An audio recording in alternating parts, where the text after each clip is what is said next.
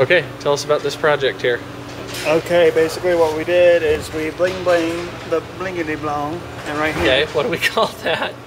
This is going to be the box breakout box. Breakout box. Okay. We're basically checking the voltage between our little schematic here. Is this a schematic? Yeah. Diagram. Chart. Pin 16. We'll find out pin 16 is ground.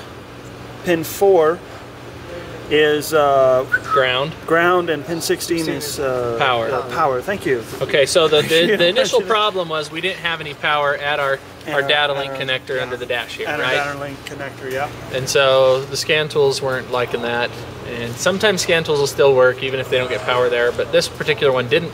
Okay. So we thought, well, let's diagnose the problem. So we hooked up the breakout box, and you can see we now have battery voltage there at our breakout box, and on our scan tool up here, it's showing it's now able to communicate, right? Yeah. So now we can go ahead and diagnose this car. A lot of times a car will come in and you'll hook up a scan tool to it and you'll see that, oh, there's no communication. And that doesn't necessarily mean that the car's not capable of communicating or that it's got an actual communication problem. There may be an issue in your data link connector. So anytime you're diagnosing a data link connector, you can use this breakout box. And like I said before, this particular breakout box is one that's still pretty useful. On a lot of old cars, we used to use them a lot more, particularly Fords. We used to use them a lot more for just regular electronic control system diagnosis. But today, this particular breakout box is really the only one that's not the only one, but you know, it's still useful.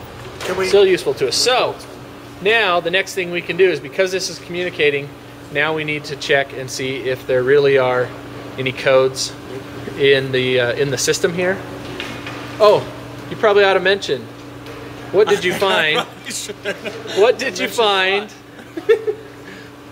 with the fuse that supplies power? It was blown. It was blown. Yeah, it was okay, so the fuse was blown. That's why there's no power. It's now restored. Okay. Should I start from the top? Very good.